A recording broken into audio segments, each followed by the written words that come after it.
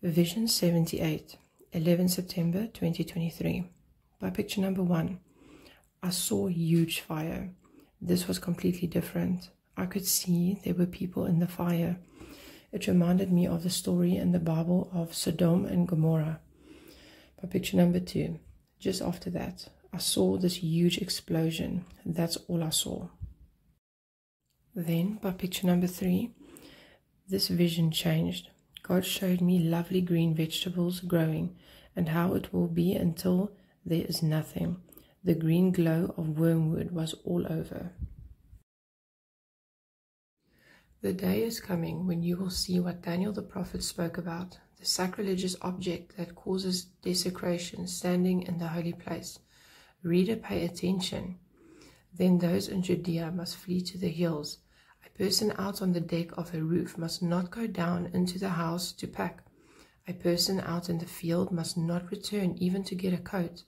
How terrible it will be for pregnant women and for nursing mothers in those days. And pray that your flight will not be in winter or on the Sabbath, for there will be great anguish then at any time since the world began, and it will never be so great again. In fact, unless that time of calamity is shortened, not a single person will survive, but it will be shortened for the sake of God's chosen ones. Then if anyone tells you, "Look, here is the Messiah," or "There he is," don't believe it. For false messiahs and false prophets will rise up and perform great signs and wonders so as to deceive, if possible, even God's chosen ones. See, I have warned you about this ahead of time.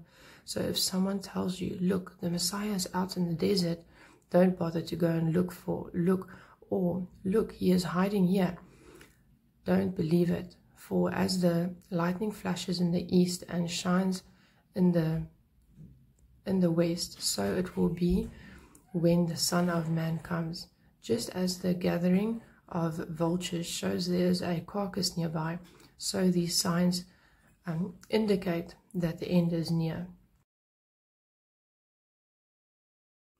And when you see Jerusalem surrounded by armies, then you will know that the time of its destruction has arrived. Then those in Judea must flee to the hills, those in Jerusalem must get out, and those out in the country should not return to the city. For those will be the days of God's vengeance, and the prophetic words of the scriptures will be fulfilled.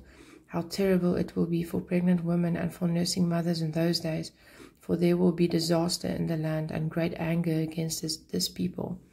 They will be killed by the sword or sent away as captives to all the nations of the world, and Jerusalem will be trampled down by the Gentiles until the period of the Gentiles comes to an end.